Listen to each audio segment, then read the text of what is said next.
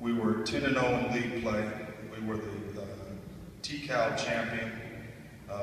We were ranked number 2 overall by the Contra Costa Times, only behind the eventual state champion, Bishop O'Dowd.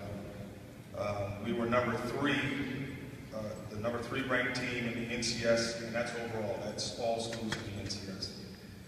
We were ranked number 19 in the state of California, and that's all schools in California.